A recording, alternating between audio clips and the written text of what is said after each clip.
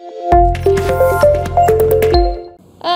I think winning the toss, wanted to bat first, and I guess when you're 90 odd for 5, that's never an ideal start. But yeah, just so proud of Brooke Halliday's innings there. For a while there we were probably looking under 200, which was not going to be enough, and to push up to that 230 mark, I think we were in with a chance in the second innings. But obviously when you lose early wickets, it makes it tough to rebuild, so we were probably 30 runs short, and then Smriti Mandana played that anchor innings beautifully, and we didn't take enough wickets. So I don't think it was misreading the pitch, I just think we lost wickets, and run-outs has nothing to do with the pitch. So yeah, just not quite enough runs on the board. Yeah, we were out in the middle talking about what we could do differently, trying to squeeze fielders in, but they kept getting boundaries, and we were probably leaking runs each over, and we couldn't, like you said, string those overs of 3-4 runs and over and build some pressure. And I think the way Yastika and Smriti played, we felt like we needed fielders out, but perhaps we could have attacked for a bit longer.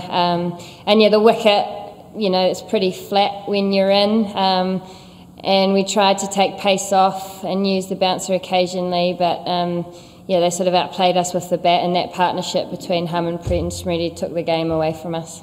Yeah, it's nice that we've got a 2020 World Cup under our belt, and that's given us a lot of confidence and belief in world cricket, and I think there's so many positives we can take from this series. I thought game 1 we bowled them out for an under-par score, and we perhaps, looking back on that chase without Melly Kerr, we missed her throughout the series as well, but so many positives with our batters have stepped up.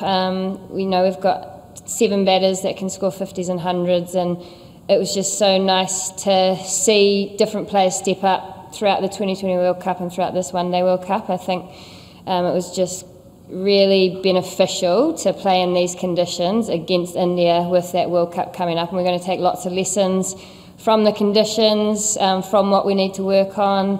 I think our spinners will learn a lot from the pace and lengths you need to bowl over here. So yeah, just excited what this group can do. We've got domestic cricket at home, so go home and dominate that, and then next year I think, you know, we know how good we can be when we play like we did in game 2. We've just got to do that more consistently.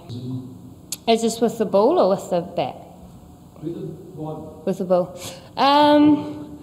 Yeah, I think it's a type of wicket that you build pressure by bowling consistently, and you don't necessarily nick people off or seam the ball around. And I think India learnt from the other night that the ball swings in the first 10 overs, and they left a lot, so they didn't give us those opportunities that they gave us the other night. And I think they left well, got through the first 10 overs when the ball was swinging, and then it really flattens out. And so yeah, look, we will look back on that game of how we can perhaps bring a fielder up earlier, have catches in, but they just sort of kept scoring runs, so we were caught in between of whether to attack or defend. But yeah, it's definitely something in hindsight that's easy to look at, but we felt we had enough runs on the board that we could build pressure, but perhaps, yeah, we could have been more attacking.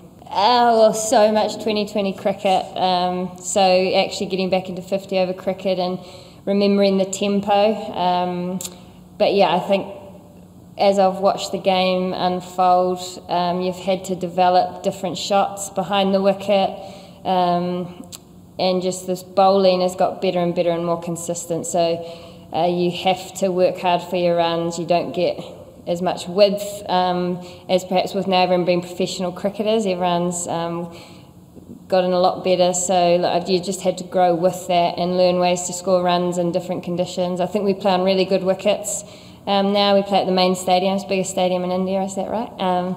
Yeah, so you get good wickets, but it is just evolving with the pace of the bowling, learning to access different areas, because, you know, when I first started playing, perhaps 200 was a par score, and now 250 to 300, and as an opener you've got to push those scores, and everyone in the batting order has to be willing to take risks earlier to push that 250. I think you're doing a great job compared to when I last toured here. The fans in the crowd, obviously the women's IPL has created huge fans around India. You've got young girls wanting to be Smriti Mandana or Jimmy Rodriguez. So like, I think you're doing a great job, and you know, India is where everyone wants to play cricket because of the fans, and I think if you can keep them engaged in women's cricket through the IPL and exciting cricket in the Indian team, you're going to have lots of depth, and that's what we try and do in New Zealand, is just play an exciting brand, and this Indian team are doing that.